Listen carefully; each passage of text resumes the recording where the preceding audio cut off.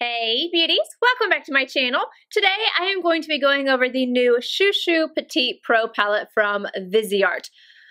I know you guys have heard me say it a million and now a million and one times, but I'm so ready for spring and summer. And the color of this palette in of itself, this bright, just vibrant pink, gives me all the feels. And then you open it up and yeah, the feels continue.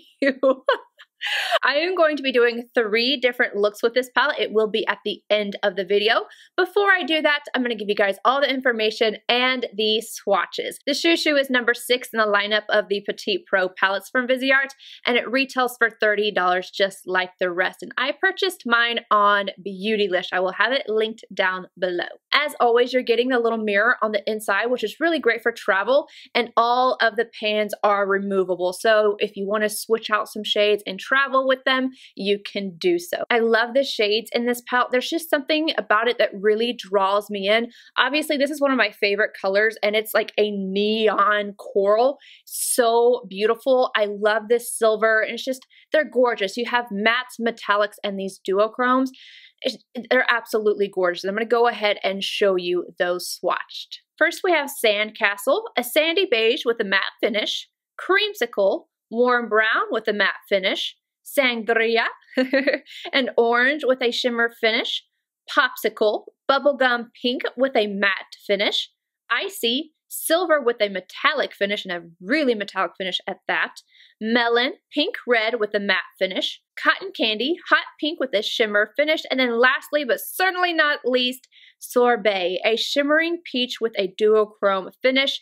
That shade I love so much. I think my 3 favorite shades are this one, and then the very last one that had that duochrome effect. I'm gonna swatch this really quickly and kind of rub it down my finger and see if I can show you guys like that duochrome effect that it has. It's like peachy pink and green, and I love this shade. It is so pretty. I don't know if it's gonna catch on camera as beautiful as it is in person, but it is stunning. I love this color. With that being said, let me go ahead and just tell you how I feel about the rest of the palette. Because obviously you guys know that I love this color, but every single one of the colors in this palette works really, really well. I had 0 issues with pigmentation, with blendability. They all are so gorgeous, and there's just something about it. Looking at it, it's just a little bit different. And when I first saw it, I kind of thought, oh, we have, a lot of pinks and purples going on. And I thought that this shade down here was going to be more purple, but it's not. It's definitely pink. And when you put these colors together, I feel like they play so well. And my kids just came home and my son immediately commented on this eye look. And I have to agree, I love the color combination. It's really, really pretty. I love the colors that they chose. And yet with these beautiful pops of color and the duochrome and everything in here, and even this beautiful metallic silver, which is, oh my gosh, when you use this wet, like I did on the inner corner of one of the looks, it's like metal. It's like liquid metal. But even with all that, you can still get a daily look. I mean, just there you go, right there. There is your everyday type of look. I love palettes like this that you have the option to kind of play around with, but then you can still grab for it for an everyday type of look. I just really like that kind of style, especially for those of you who don't want to reach outside of a palette in order to create a look. I love this first shade that it is not too light, so it's not a bone white. At least it's not on me. It's more of like my skin tone, but it's not too dark either. So again, I don't have to reach outside of this palette. It's beautiful. The only thing that I could say that could possibly be negative to some, to me, it doesn't bother me, is that you do get a bit of fallout with this palette. Mainly with the shimmers, and I know when I use this shade as my little wing, I was using a synthetic brush that's a little stiffer, so it will flick the shadow. So that brush would basically do that with any matte. It wouldn't just be this palette here. You have to keep in mind sometimes the brushes that you use. So I did get fallout, but to me, it's just not that big of a deal. I think this palette is gorgeous, and if you're gonna ask me, I give it 2 thumbs up, and I would definitely suggest it. I think it is so pretty. Anywho, I'm going to go ahead and jump into the 3 different looks that I created for you guys. Before I do that, I just want to leave you guys with a small message, just letting you guys know that I love you. I know the world is going through a lot right now, and my thoughts and prayers are with everybody. I hope everyone is safe. I hope that everyone's family is all right and everybody is just sticking together, and this is something we will get through.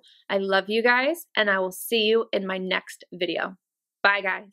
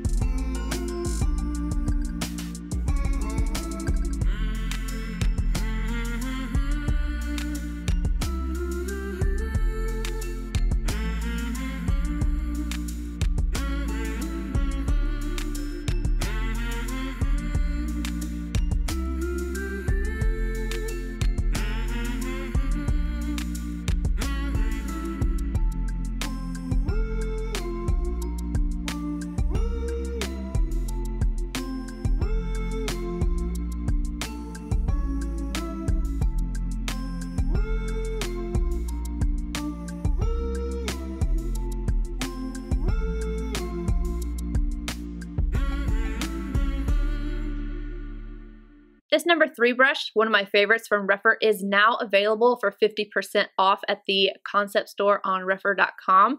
It's no promo code, nothing like that. You just go on there and it's 50% off, along with several other brushes.